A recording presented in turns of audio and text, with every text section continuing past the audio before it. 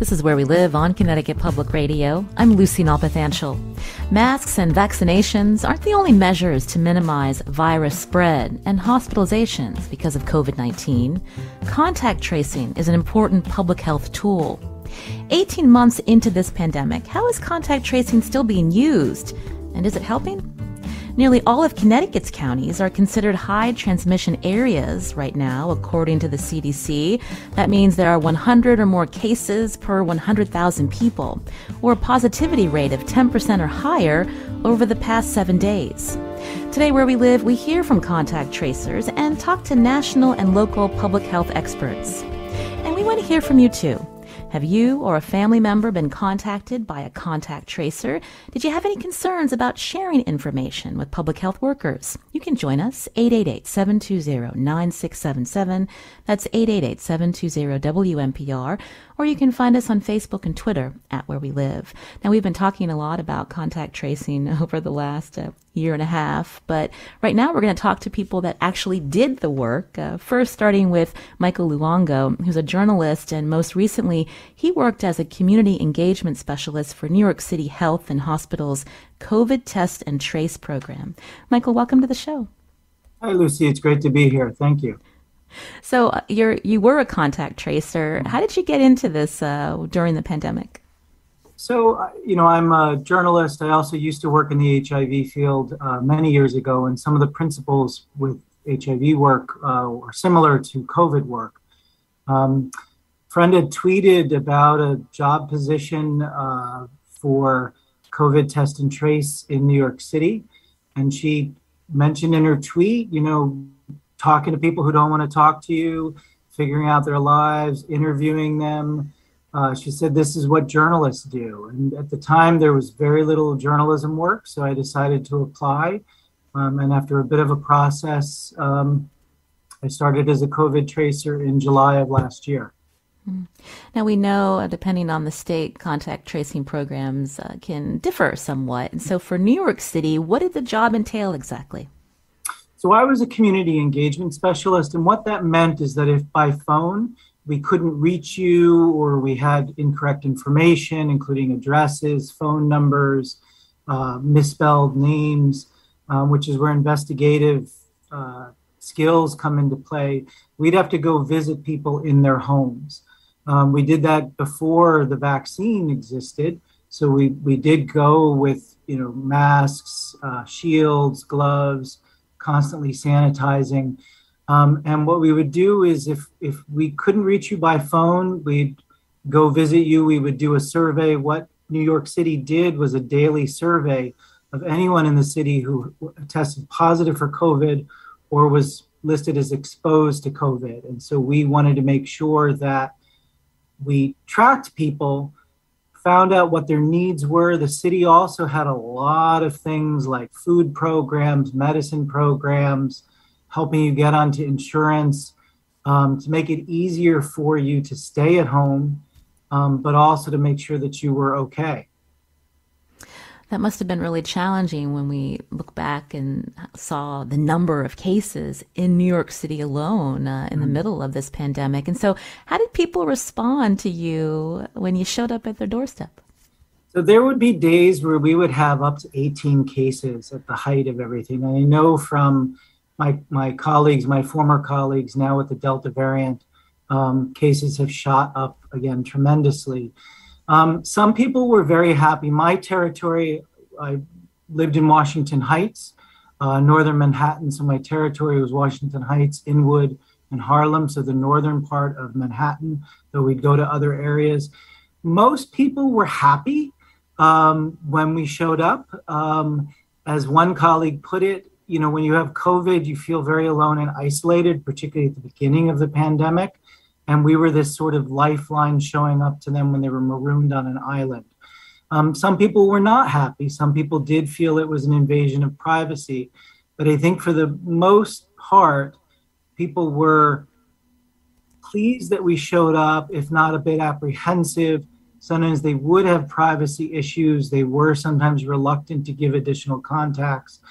But I think when people found out that there more ways we could help them and make it easier for them to isolate, or quarantine, then that made it easier. Sometimes you'd show up, and in particular for mothers of households, you would come to a very crowded apartment, and I mean, there'd be like 8 children and several generations of a family crowded into 1 and 2 bedroom apartments, particularly in my area of Manhattan. So each family was different, and often had different challenges. And for the most part, people did not mind that we came, even if we were surprised. They were surprised. I would say that if the city had done a bit of a better job letting people know about contact tracing, as good of a job as they did for vaccinations and for other things, I think people would have been a little less apprehensive when they were apprehensive. Mm-hmm. When you talk about apprehension and, the fact that you're a stranger showing up, they don't know you, you don't know them. I mean, how do you get people to open up? As I mentioned, contact tracing, a long time public health tool, but for people, many people not in public health, before this pandemic, maybe no one ever even heard of this idea of isolating contacts and trying to, stem the transmission of this virus. So I think in New York, almost no one in New York does not know someone who died of COVID. So I think in a way, most people know the serious nature of what we did. Washington Heights in particular was one of the most impacted parts of the world in terms of its deaths, in terms of, how quickly it went through the neighborhood, particularly the Latino areas in the neighborhood. So I think in that sense, most people knew the seriousness of it. It is New York, so most people really don't want to necessarily open the door for a stranger. But I think once people realized who we are, we had badges, very often they were worried about infecting us. So sometimes we would talk through the door, we would talk through a gap in the door. It would really depend. Sometimes what we also had were letters asking people to give us a call back. And so there were different ways where we protected ourselves. We also made things a little bit easier for the people that we visited. And if they were apprehensive, they could give a phone call. We would sometimes have to go back to people a couple times before they would call us back, before they realized, sometimes the first time somebody shows up at your door, you may not believe them. But after 2 or 3 times of visits, you start to believe that this is real. We're talking to contact tracers today here on Where We Live. It's still an important public health tool as we're still living in this pandemic. You're hearing on Zoom with me Michael Luongo, who's a journalist, and recently he worked as a community engagement specialist for the New York City Health and Hospitals COVID Test and Trace program. In a couple of minutes, we're going to hear from a contact tracer who's doing the work here in Connecticut. But, Michael, I'm wondering, in your New York or NBC News piece that you wrote, you also talked about the challenge when people weren't telling the truth about testing positive. Can you talk a little bit more about that? So I think this is a really important issue. And of course, I do know this from working in the HIV field, and we know this from other illnesses. There are stigmas to having illnesses. So sometimes people are not truthful about, for obvious reasons, because of stigma. And other issues. And unfortunately, this is a politicized viruses should not be politicized, but they can be, unfortunately. But we would show up to people's houses or people's apartments, and there are times when they ignored us because they did not want their family to know that they had tested positive.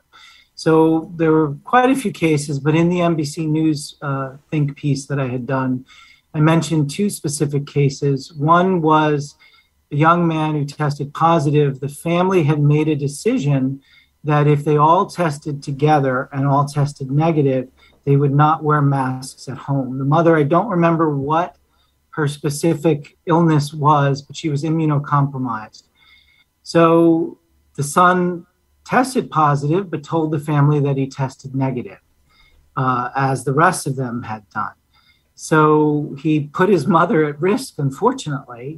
She could have died, but he did not want her to know that he had snuck out of the house and hung out with somebody who did test positive for COVID, and that's how he got infected. So there was an argument when I arrived, because that was when the family learned of his diagnosis, or his testing positive. Ultimately, we were able to quell the issue. So this is something that can happen. In another case, I can't say for sure that the husband was not. In many ways, COVID is sexually transmitted. It can be transmitted through kissing, through intimacy. And it seemed to me that the denials of a husband that I had come to visit, that he said he never left the house, that he never tested positive, he never went for a test, how could I show up? His wife and children were there. And his protests made me realize that there was something else going on. And my assumption, which could be incorrect, but seemed from the way in which he denied things, that he may have not been faithful to his wife and got COVID that way, or in some way he snuck out of the house. So these are the things that we do come across, and why people try to hide their diagnosis, and why contact tracing is really important. One could argue that this is a privacy issue, but this is how an illness can spread. We try not to let family members know, but if we come and the whole family's there and I'm trying to talk with you, they of course can overhear what we are saying. Right. So those are two examples that really stuck out in my mind, where people were asymptomatic. We've often heard that term. And because they were asymptomatic, they could hide their diagnosis, but that put their family members at risk. I wanted to get the perspective of a contact tracer working for the state of Connecticut's Department of Public Health. Leah Zimany is joining us on Zoom. Leah, welcome to the show. Good morning. Happy to be here. Thank you for having me.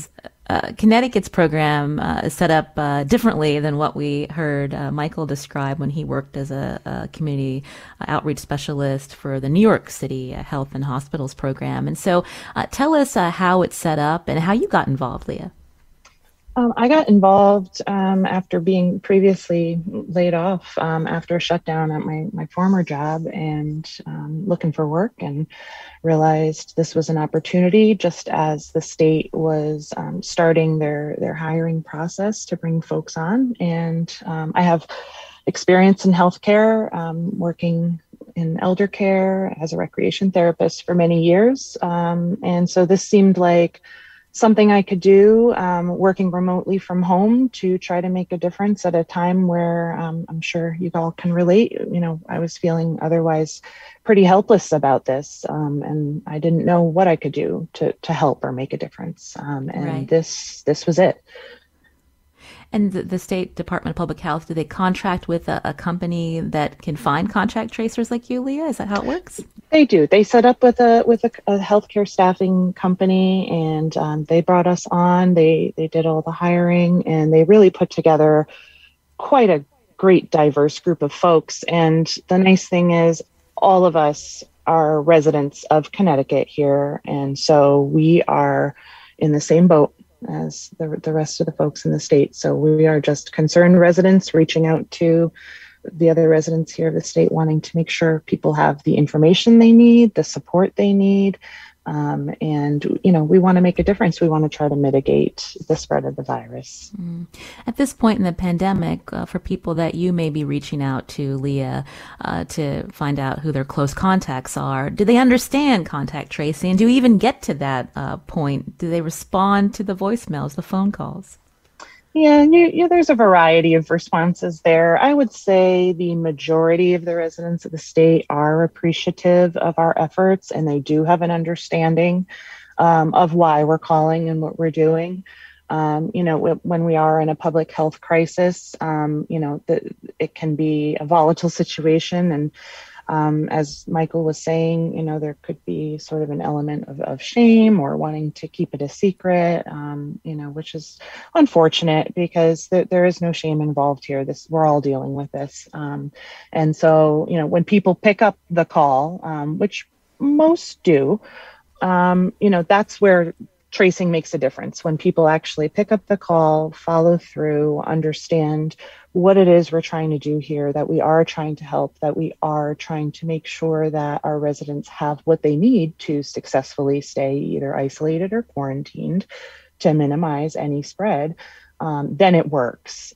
It is unfortunate that some folks, don't want to participate for whatever their reasons are, and they may not answer the call. We do make multiple attempts, but at the same time, we have quite a caseload, as was mentioned. Cases are on the rise.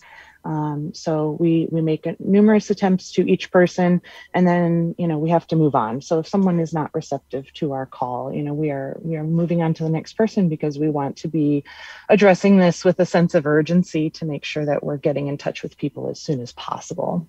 Mm. When you know that someone has a positive COVID test and you're reaching out to them to get a list of their close contacts, how many people does that mean in terms of how the work that you're doing, that eventually you'll be reaching out to how many people related to this one particular individual?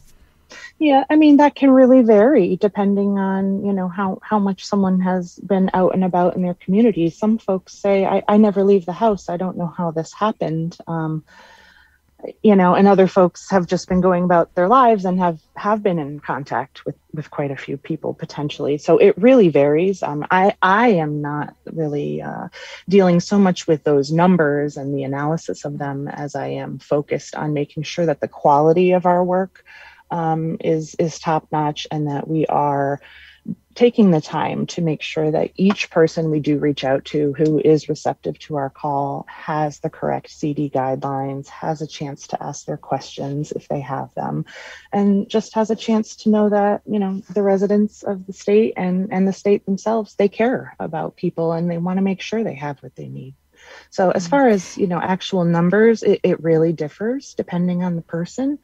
But it's a constant workload, I'll tell you that. And we do make an effort to reach 100% of the contacts who are noted to us as exposures when we do speak with a case.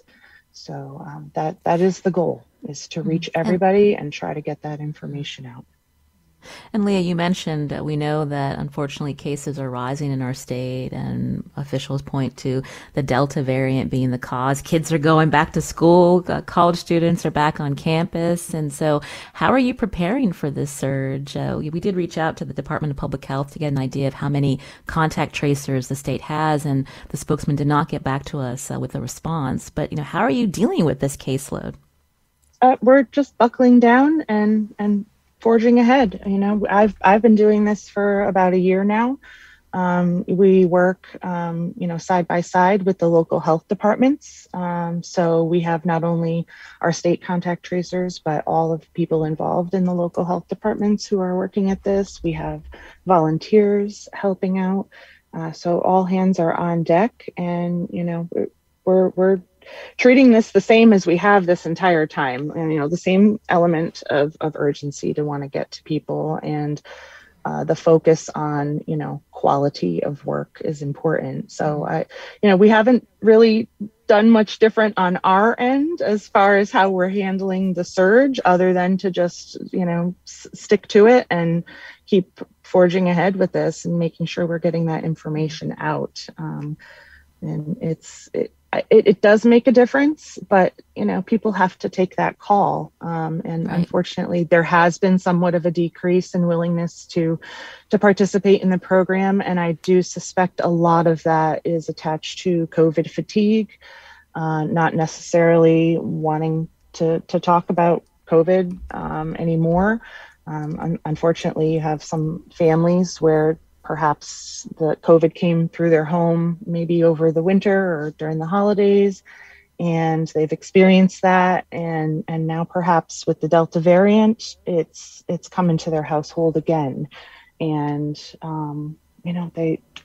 they don't want to talk about it anymore. But I just want to assure everybody that, our calls are being made to reach out and make sure that folks have what they need and they have that knowledge. There's nothing to be avoidant about with our calls, and also assure folks that your information is kept private and confidential, and it is only being used to help mitigate the spread of this virus and to make sure that you and your family have what it is that you need to either stay isolated or quarantined. Well, Leah, thank you for your work, and we appreciate you sharing your experiences as a contact tracer for the Connecticut Department of Public Health. That was Leah Zimany. Also with us today was Michael Luongo, a journalist who most recently worked as a community engagement specialist for New York City's Health and Hospitals COVID Test and Trace program. You're listening to Where We Live. Coming up, we're going to hear how other states are managing these programs, and we want to hear from you. Have you or a family member received a call from a contact tracer? What was that experience like? You can join us 888-720-9677 or find us on Facebook and Twitter at Where We Live.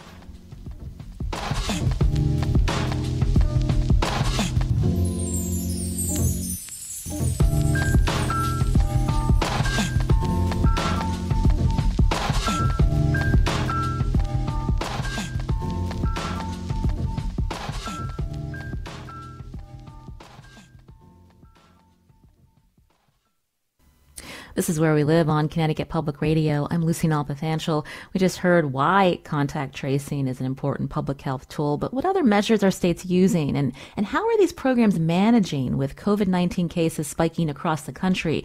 The Associated Press reports states are hiring new staff and seeking out volunteers to bolster the ranks of contact tracers that have been overwhelmed by surging coronavirus cases. Coming up, we'll hear more from a reporter for CT News Junkie about Connecticut's contact tracing program. For a national perspective, joining us now on Zoom is Hemi Tewarson, Executive Director of the National Academy for State Health Policy. Hemi, welcome to the show. Oh, thank you so much for having me. We know that contact tracing in the past has successfully contained the spread of infectious diseases. According to studies released, rapid identification and isolation of each new case and quarantine of contacts who are potentially infected were key interventions, effectively eliminating secondary transmission resulting from Ebola virus back in 2014. And these authors go on to say that in this pandemic, contact tracing had never been needed on such a large scale in the U.S. So how prepared were states for these surges, Hemi? Yeah, well, this is an unprecedented pandemic with a lot of challenges that none of us expected. So, early in the pandemic, we saw a lot of states really trying to ramp up contact tracing and implement programs because really the rate of the infections were so high and they just didn't have the staff to keep up with the number of folks infected. So I think there were a lot of challenges early on with respect to not just staffing, but there was also delays in testing. So, back in March, April, May, June, last year, there were a large number of cases and the testing took longer for results to come back. So you were waiting for a couple of days and people had to decide, okay, on my honor, I'm going to wait, and quarantine myself. Not everybody did that. And then you weren't really able to reach out to the contacts until you had that positive test. Thankfully, where we are now is we have much more rapid tests available to us on a much more wide scale basis. So I think there's a potential for at least getting out to those who've been exposed to the individual. It will be a more efficient process. I'll also say, I think, last summer, there was some hope that the contact tracing could really stem the curve. And it is an important tool in sort of controlling the pandemic. But in some states, even with them hiring up and reaching out, they just didn't have the community penetration that was needed. And I think we heard about this earlier in the program of, some folks not engaging, not having enough staff to reach all the folks who needed to get reached. And so, some states doubled down and continued to really invest and expand their programs, and other states kind of stayed, steady or even reduced over time the number of contact tracers they hired. I think we're seeing a resurgence now in the interest in contact tracing, especially in areas like schools, businesses, some other sort of communities where, states know that there are folks that remain unvaccinated. So I do think we see some states, again, reinvesting in the contact tracing workforce, et cetera. The other thing I'll just note, and you're probably going to ask me about this, was the phone apps. And I think last summer, there was a real hope that people would, download these apps, get notifications electronically, which would really save on sort of the manpower of actually, reaching out to folks, calling them or showing up in person.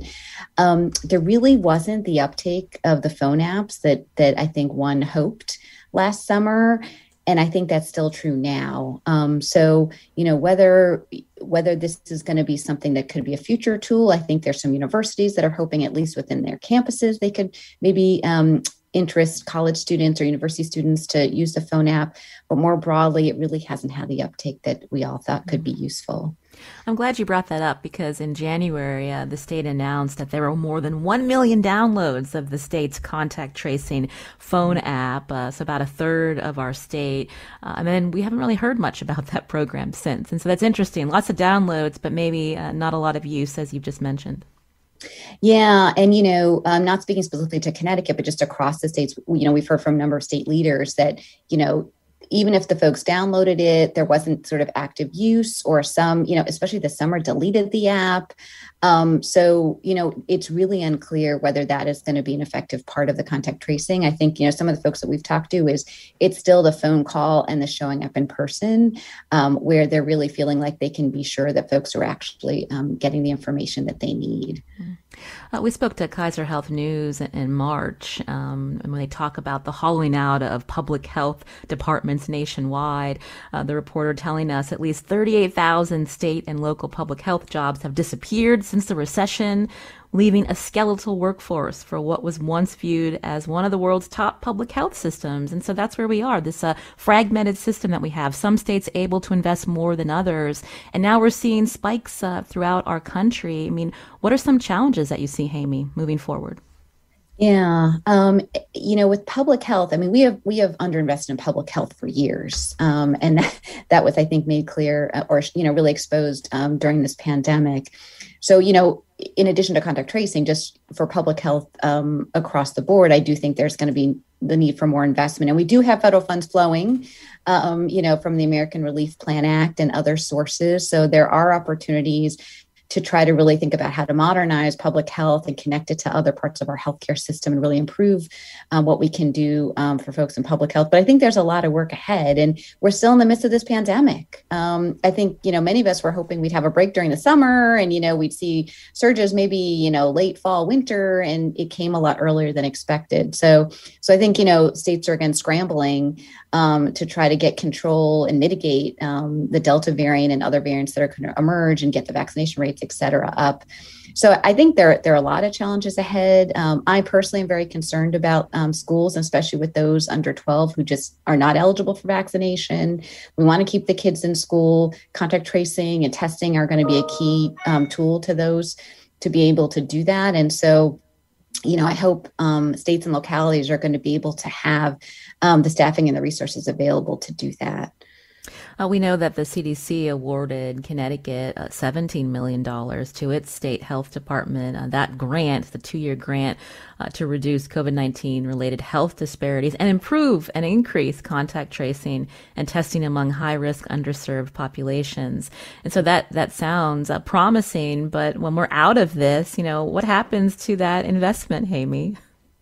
Yeah, there is a lot of money flowing to states right now. And so I think states are really thinking about how to make the investments, through 2026, which is when the funds expire. But it's a good question, what happens afterwards? And, I think what hopefully we'll have some lessons learned from all of this. So there can be some smart investments made for sustainability. But I do think, beyond kind of that, we don't want a cliff in 2026 of okay, we've been through this. Okay, now we're done. We really do want to prepare for the potential next pandemic. So we're not in the same situation that we found ourselves in during COVID-19. I will also say just a note, for those more underserved communities, things like quarantine and isolation are really difficult. I think, we heard earlier from Michael, multiple folks in one apartment, it's hard to miss work. It's hard to, be able to afford a hotel to go isolate. I mean, these are things that are real to people.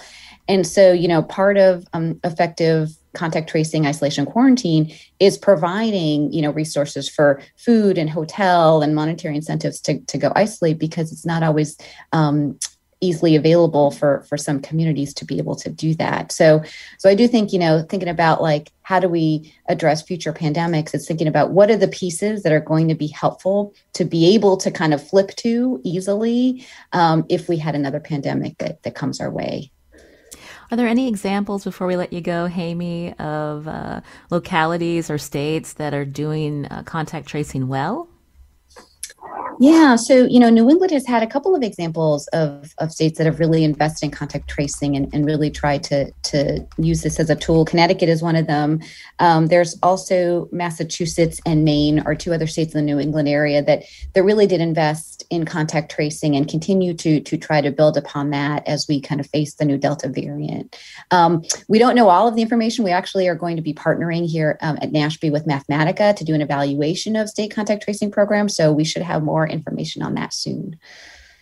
Well, Hemi, Tewarson, we'd love to have you back to tell us what you find out in terms of how these programs are working and whether they're robust enough as we continue to deal with this pandemic. Hemi, again, is Executive Director of the National Academy for State Health Policy. Thanks for your time today.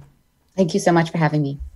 You're listening to Where We Live on Connecticut Public Radio. Coming up, we're going to hear from a local health director in Connecticut. What challenges remain as COVID cases continue to spike in our state? And we'll get more details on Connecticut's contact tracing program from a reporter with CT News Junkie. Stay with us.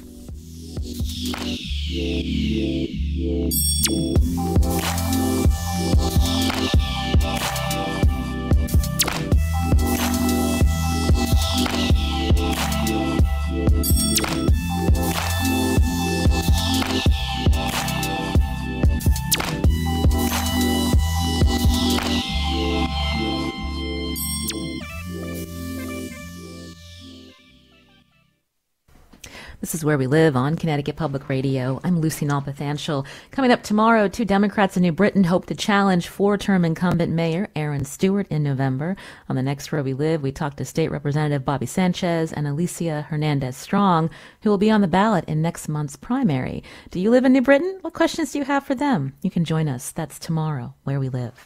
Now, we've heard how public health officials in different states have used people and data to help curb the number of COVID-19 cases. We wanted to hear more about the steps being taken in Connecticut.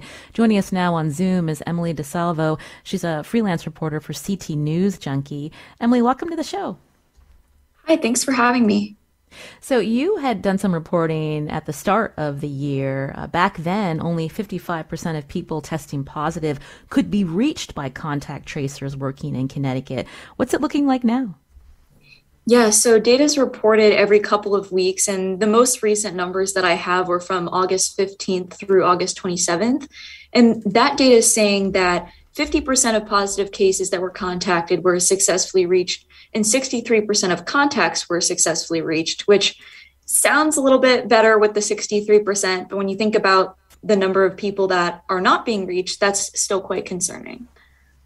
Our producer, Sujata Srinivasan, when she reached out to the State Department of Health, she found out that the state has extended its contact tracing program to May of next year.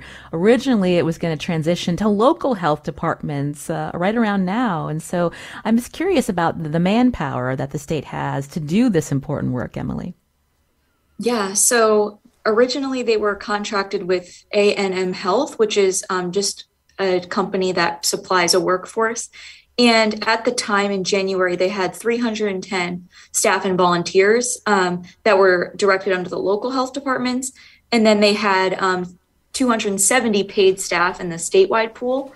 The plan when the contract was going to expire was to slowly kind of turn the work over to local health departments. But with the spike in the Delta variant, it became very clear that that plan wasn't going to suffice. While local health departments have been increasing the number of people that they have doing contact tracing, the state is going to be continuing their program as well, just because the need is becoming quite great. With us on Zoom as well as Kevin Elak, Acting Director for the Middletown Department of Health. Kevin, welcome. Good morning, Lucy. So tell us, we know that Middletown is currently in a red risk level for community transmission of COVID. 7 out of 8 counties in our state have similar numbers, unfortunately. And so how does contact tracing, how's it been working locally in your city? I think it's been quite well. I think Connecticut overall, to the Department of Public Health has done a very good job with building it up. As you heard from, Leah, who's doing contact tracing for the state. They've brought on a pool of contact tracers through an independent company, and then also through some of that federal funding that trickled down to the state. That came to local health departments where we were able to hire some part-time contact tracers to handle that surge as well.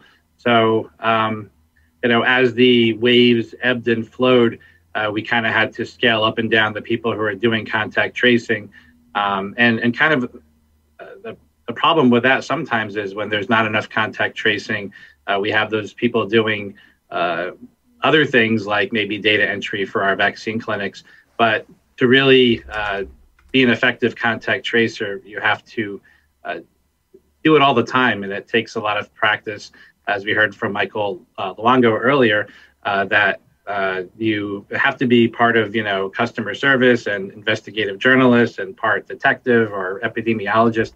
So it takes a lot of different skills to be able to be an effective contact tracer. So specifically in Middletown, how many people who test positive for COVID are your contact tracers reaching? So overall, I looked at our data for the past month, and this is also including contacts that have been identified. We are successfully monitoring about 41% of those. So those are, maybe people that we were able to reach out to, but for some reason or another, they opted out of continuing with the daily monitoring of contact tracing. Our numbers show that about 31% of the calls that we make, that we either, 11% of those we have aren't able to reach out to people or get in touch with them. Either we don't have very good phone numbers for them, or for whatever one reason or another. And others, we've tried several times to attempt to contact them, but do not receive calls back. So for residents of Middletown who may be listening right now, what can you tell them about the process? And so if they were to get a phone call from a contact tracer, if they're positive for COVID, how to convince them that this is the thing that you need to do to help the community at large? Yeah, so contact tracing has been one of those, that's constant since I believe we started this around, March of 2020. That is one of the most effective, non-pharmaceutical interventions. So, as Leah mentioned earlier, it's something that our contact tracers and we, through, of course, public service announcements, try to get out to the community that participating in contact tracing is so crucial. And, information, as Leah mentioned before, it's confidential. So people's names are never shared with anybody else.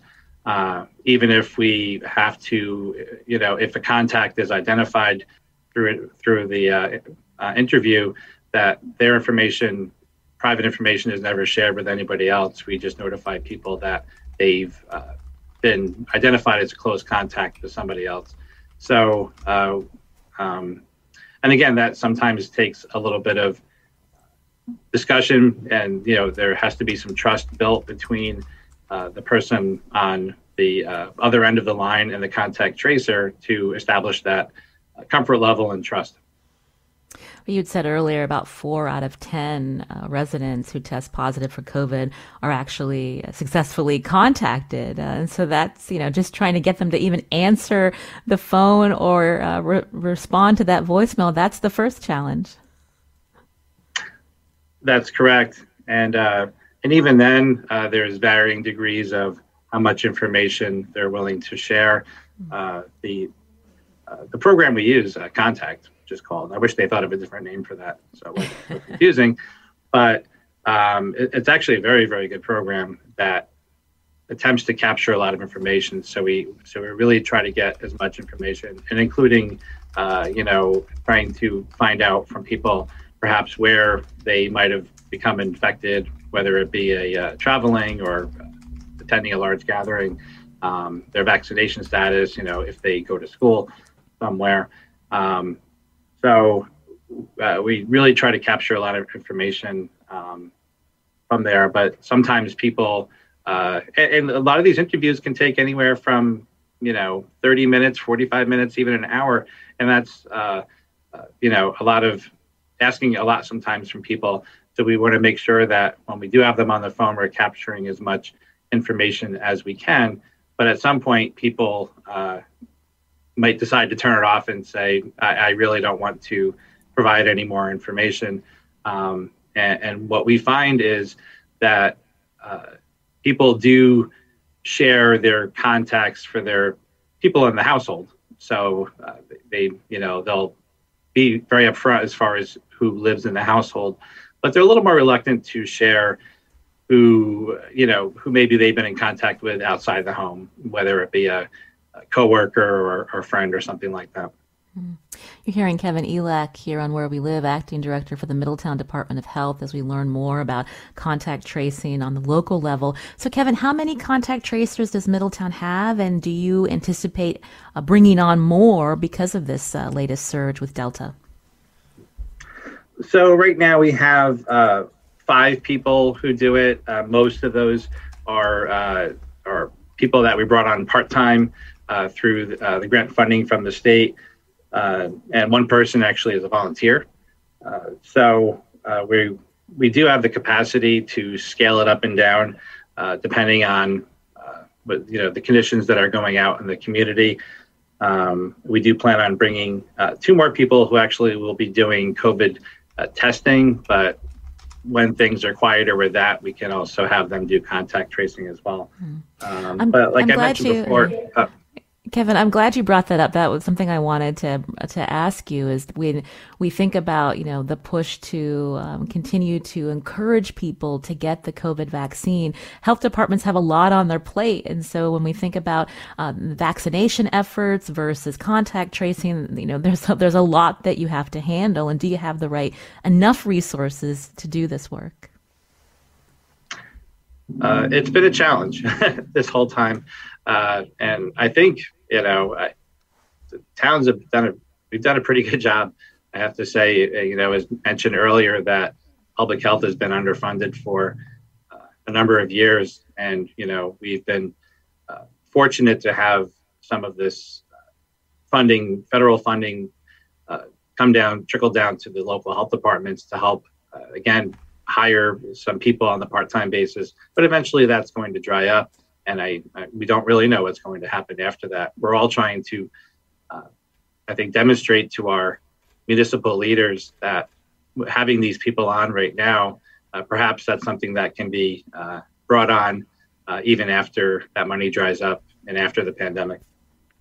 Emily DiSalvo is still with us, a freelance reporter for CT News Junkie. In your reporting, Emily, I know we're talking specifically to Kevin out of Middletown, but, different health departments and health districts are staffed differently. Do you get the impression that these health departments and health districts all understand how that contact program works that the state is using?